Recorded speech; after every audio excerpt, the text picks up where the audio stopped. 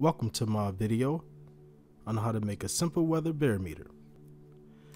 In this video, I will show you how to make a great simple weather barometer with the items you can get at your local Dollar Tree. You're going to start by cutting off the neck of the balloon with some precise scissors. Make sure you cut a nice portion so the balloon can fit around the opening of the jar. Just like that. Now it's time to grab the jar and your snipped balloon. Begin by stretching the balloon with both hands and placing it over the top of the jar. And make sure the balloon remains tight around the top of the jar, just like that.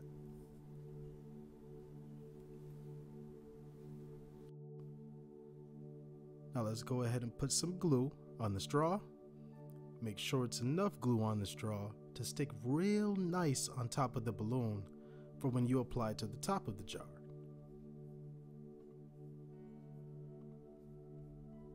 Yep, make sure it's enough. Let's get a nice shot. And then this next step, you can use an index card like I did in this video to cut out an arrow-shaped pointer and place it at the end of the straw to help complete your simple weather barometer. Oops, straight now. Grab some nice stiff paper like poster board and you can use it to tape it to the wall to help complete your process.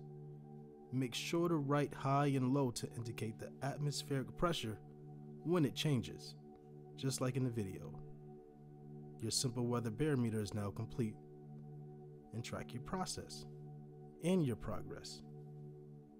Check for when the air pressure rises, the pointer will aim up higher, and when the pressure falls, the pointer will too. Thanks for watching.